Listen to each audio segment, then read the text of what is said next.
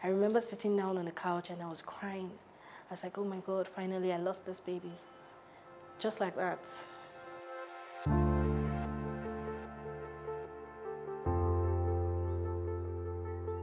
I got married in 2014. I got into marriage expecting to get pregnant immediately, but unfortunately for me, I had to wait, and I ended up waiting for 4 years and some months. Fortunately for me, on my 35th birthday, I was so much in tears, saying, oh God, I'm not pregnant yet, and my journey in life is still going, and there's no baby, to carry, to play with. But 2 weeks after my birthday, I got to know that I was pregnant. Mixed feelings. I was happy, I was in shock. How did it happen? When did it happen? Because I had gone through the drama of waiting with my in-laws, with friends, asking you, what are you doing? Won't you do IVF? Won't you do this? Won't you do that?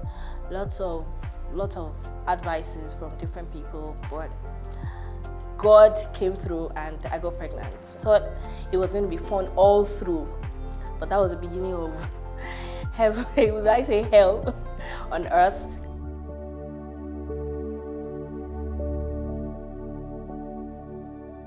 So before I got pregnant, I've been seeing a gynae. We've been talking back and forth, and I'd used a lot of drugs, but none worked. So 2018, I decided to go on healthy living. I changed my diet. I was eating good food. I wasn't doing too much oil. I wasn't taking anything junky, no junks, and just like that, it came through. So I went back to my gynae after I found out I was pregnant. And we started the process, told me to come back a month or 3 months after. You can imagine the fear every day waking up. Are you there? Are you there? And then, because they had to hear heartbeats until the heartbeat is heard. Not 3 months, well, until the heartbeat is heard, you can't ascertain that you're pregnant. So finally the heartbeat came. But before the time of the heartbeat, I had serious morning sickness. I was always vomiting. I couldn't keep anything down. I couldn't take water. I couldn't take anything. Once I put something in my mouth, it's just coming out. Psh. This wasn't fun for me. I felt, oh God, if you had made me wait this long, you shouldn't make me, suffer through pregnancy. I should just have it smoothly. But that wasn't my case. I couldn't even go anywhere. I was in bed for almost 3 months because I always had to stay resting. I had to take some injections intermittently, like I take it today and I take it tomorrow, just to keep the baby good for like 16 weeks. So 16 weeks came by, it went, and just when I thought that it was fine, the good thing is I'm an entrepreneur, so I had my own time to myself. But even at that, I couldn't open my store for like 4 or 5 months. I couldn't, and of course it meant my business was suffering. But I mean, I would give anything. Just remembering it now, I would have given anything just to make sure that the baby was fine, and the baby was going to be okay after all being said and done. After injection, then I entered another phase. This was now the bleeding phase.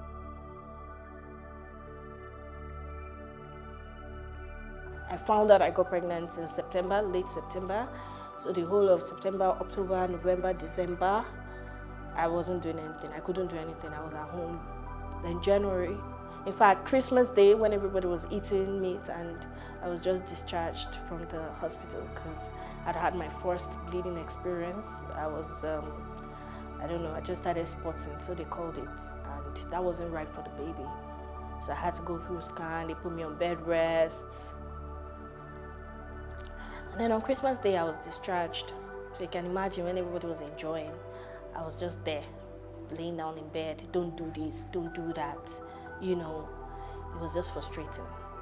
And I didn't want to be the reason I didn't want to be the reason why the baby would not stay. So I ensured I followed, even though I don't like keeping to rules, I had to follow rules this time around. And then in January, I remember that was like, I had my, that was in January, I had like the greatest panic of all. I had resumed to my studio and I was working on a client, and the next thing, I'd worked on 2 different clients and I was working on my 3rd client, and then the next thing, blood everywhere, just like that. And I was wondering, where's it coming from? I remember sitting down on the couch and I was crying. I was like, oh my God, finally I lost this baby. I really lost this baby. I was in tears, and I remember my friend trying to help me with some wipes, trying to keep the blood from coming down, but you know, and the client that came to do the makeover was even like, you know what, just take it easy, just take a deep breath, nothing's wrong with your baby, you are stressed. Of course, I said I was back to my feet, so I was driving, I was going up and down, but not up and down the way I would usually want to, because I was really taking it slow.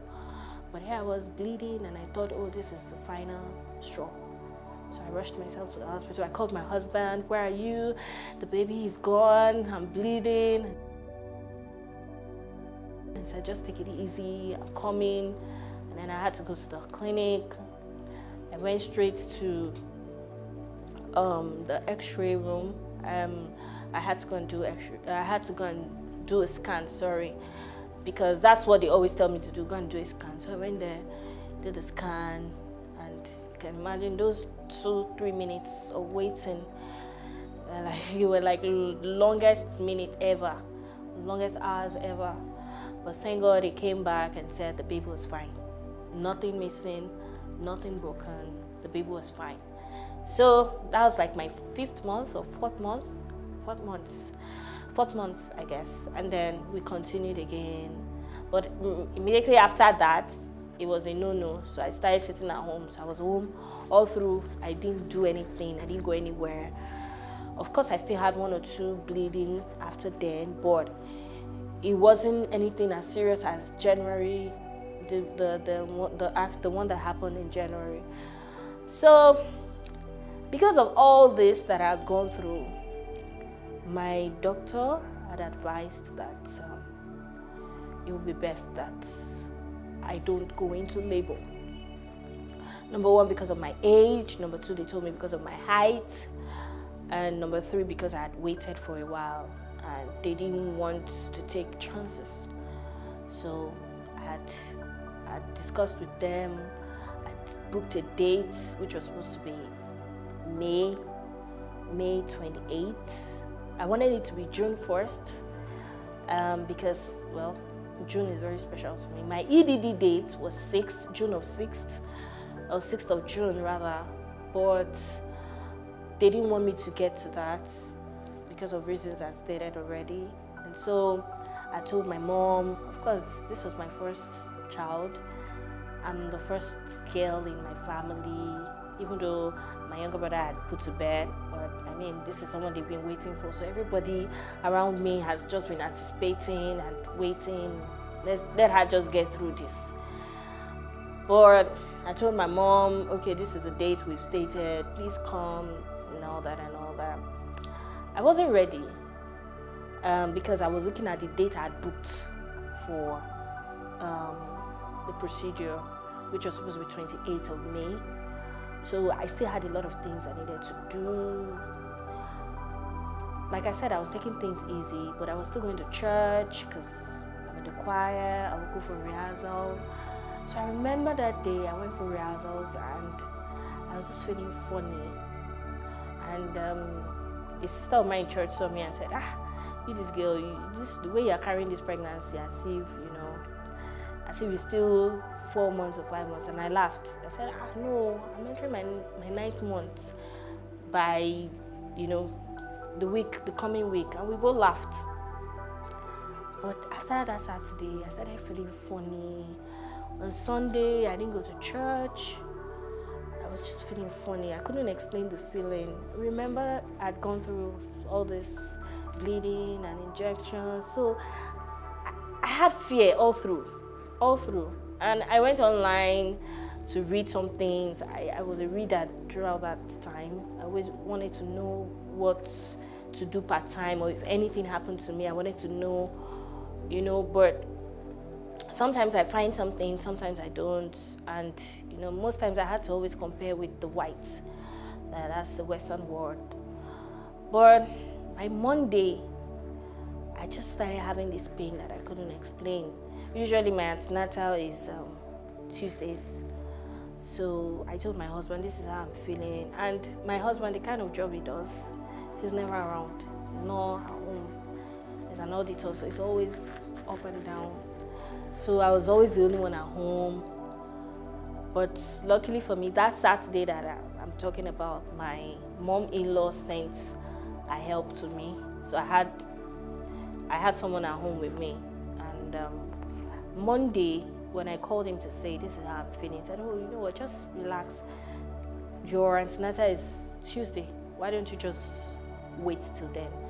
I was like, okay. And of course, like I said, I wasn't due.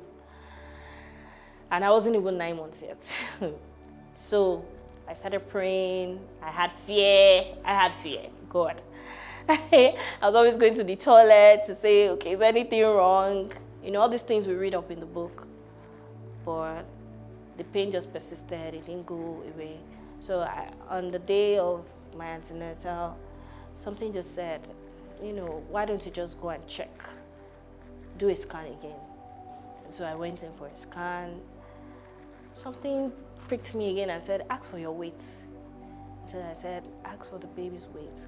Well, all this, I didn't check for my baby's sex. I didn't check for the sex of the baby, so I didn't even know what he or she was. So I just said, please, what's the weight of the baby? And they said 3.1. I said, okay, if it's 3.1, if anything happens now, then,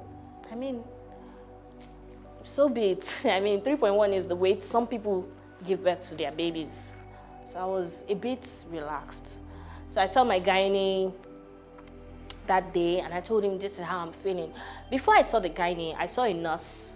I said, I'm feeling this way. And she touched my tummy. She said, this is contraction. You're contracting. I said, contracting, Ken? No, I'm not supposed to contract yet. It's not time, and she said, that's you contracting, but see your doctor and whatever he says, we'll take it from there. And so when I got to his office, I told him, I said, Grandpa, I call him Grandpa, though he's my doctor, but I call him Grandpa. So I said, Grandpa, this is how I'm feeling, And of course, they have my history because, like I said, I've been using them even while I was trying to get pregnant. So I said, this is how I'm feeling. He said, it's Braxton Hicks. It's nothing like that. I said, but when I read Braxton Hicks, it didn't say kicks. It didn't say it would be, this painful.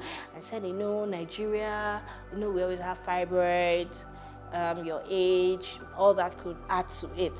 And I was like, okay. He said, but you know what, go home.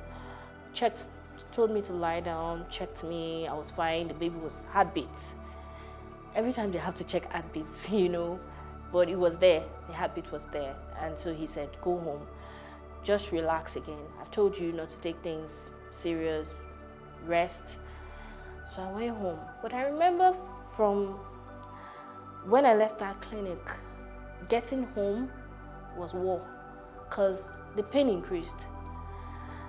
It really, really increased. I couldn't drive, so my friend's husband came and picked me up with my car because I drove there.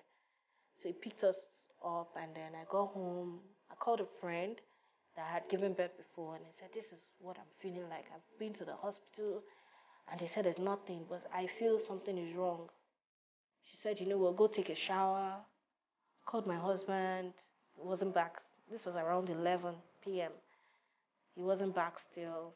So I took the shower as a friend advised and then I decided to go lay down in bed. My husband came back around to 12. I said, this is how I'm feeling. He said, don't worry. The doctor has told you that there's nothing wrong, so don't worry, nothing is wrong.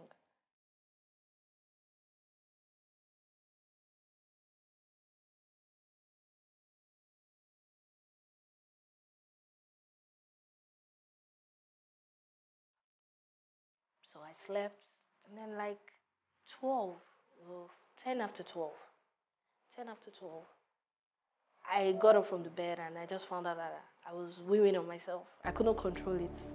And I was like, babes, I'm weaving on the bed. And I jumped down. You know, I remember him running down from the bed as well, said, you're weaving on yourself, okay, just go and take a shower again. And then I ran to the bathroom, I took a shower. He of course, he doesn't have any experience. He changed the bed and asked me to come back to bed. And I remember going back to bed, but 2 minutes after, I had the urge to go to the toilet again, to wee-wee. And then I went to urinate, and I used my the tissue pad to clean up, and lo and behold, there was blood. I was like, blood? I mean, I'd never read anywhere that blood was what you would see.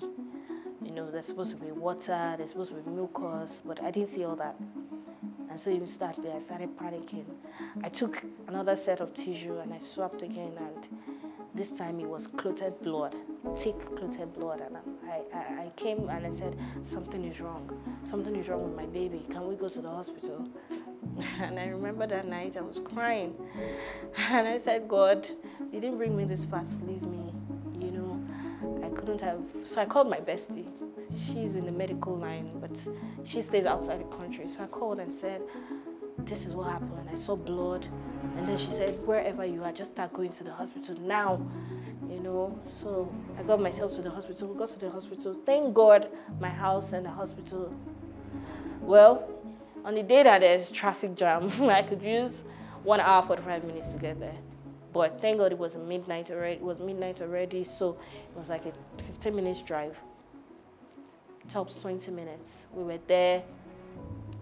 When we got to the hospital, there was no gynae around.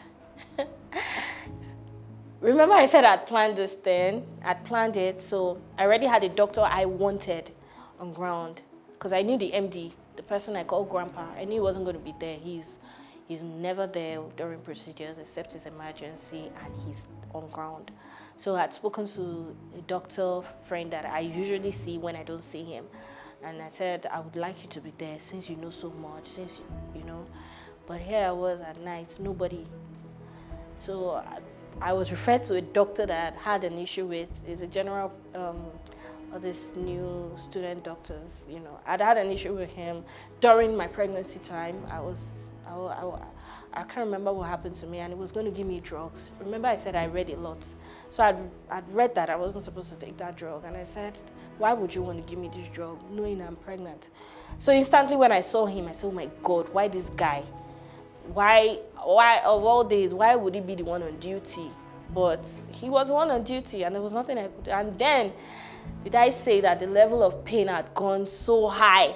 I didn't even know what was happening again. I just kept screaming. I was in so much pain. And so he checked my file. He saw that I wasn't supposed to go into labor. He saw the reports, basically. And so he said they had to call a consultant, like a professional. So luckily for me, they had one of their gynae doctors that was staying around. So he came in. This is someone I never even saw during my antenatal. So it's not like he even knows me. I had no familiarity between us. But he came, and then he had to do that I dread so much. He had to check how far. He had to, you know, insert his hands into me to check how far or what was going on, basically. And so he said, oh, madam, you're calm. Of course, that was so painful. So painful, and I didn't read it anywhere that it was painful, but it was so painful. He said, madam, you're 2 centimeters gone. And when he brought out his finger, there was blood, like a lot of blood. And he said, madam, we need to take you to the theater immediately. So I remember that in all this pain that I was feeling, you know, my husband was there. And then when it got to the time of going into the theater room, they stopped him. They said he couldn't go with me. And I remember how I felt that day. I felt so bad. I felt really, really bad. I felt sad. I felt alone. You know, my 2 people are looking for the kids. How come one person has to bear it all? I was the one that had the vomiting. I was the one that had the injections. I was the one that had all the hormonal difference, everything, all that came, just came back, and I was crying.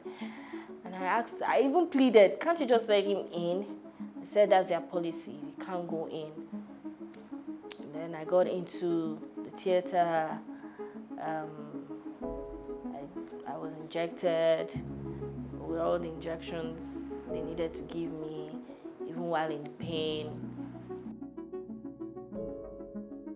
The baby came out at 3:45. That time, I later got to know that they were done and the baby was out. So I was out as well, but I couldn't see my baby because I was all, unconscious. So the next day, which was Wednesday,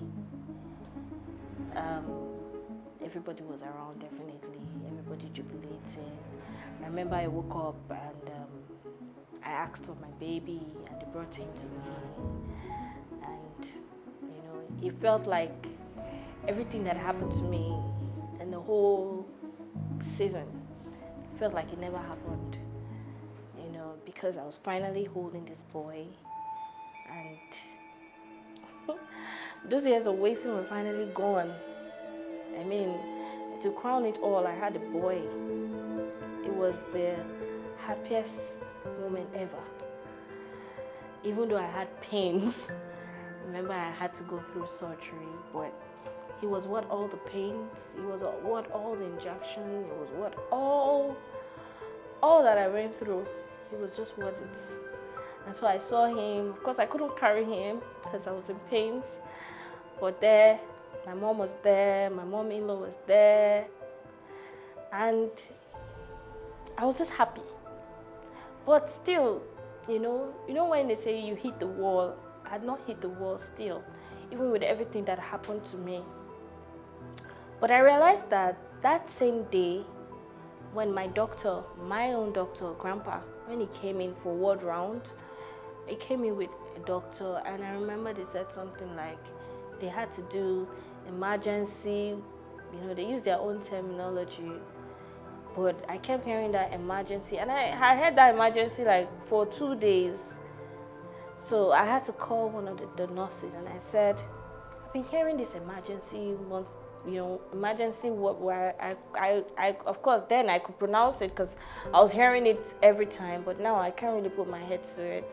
And I said, why are they saying this? And then I was telling her that I was going to report the anesthetics lady to the MD because I felt that she was not empathetic enough. That's the way she was shouting at me and all that. And the lady said, "Ma, be thankful. Please be thankful." She said, "Do you know what happened to you?" I said, "What happened?" She said, "You had placenta eruption.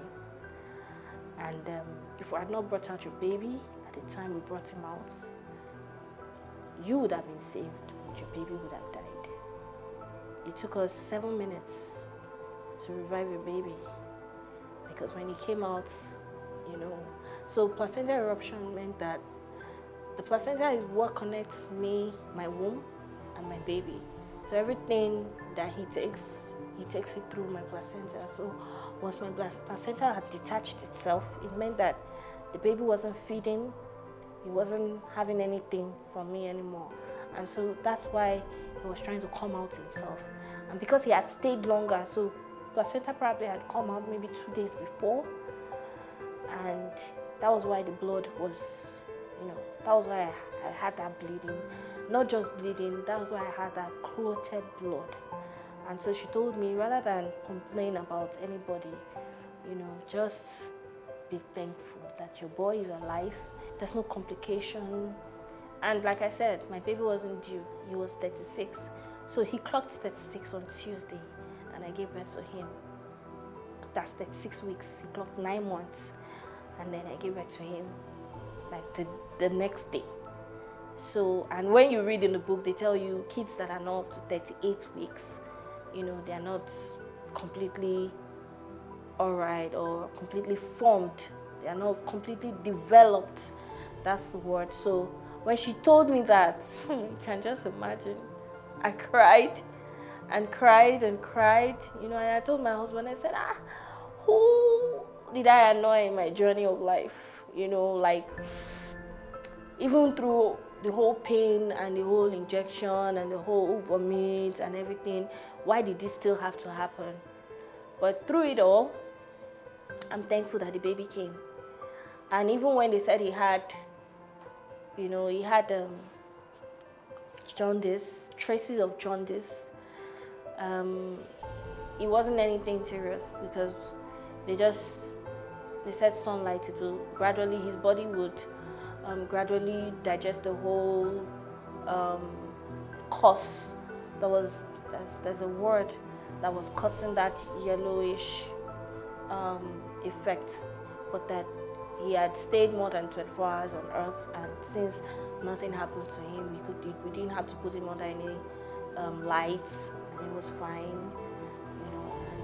And 5 days after I went home with my baby, of course it wasn't easy, but like I said, it was what every pain. I had to become a mother immediately. I mean, I had to start breastfeeding, and every time I want to complain, I would say, you could have gone, you know, but you chose to stay with me. Thank you for staying. And everything I'll just keep doing it. Baby is going to be 9 months on Saturday, and the journey has been beautiful.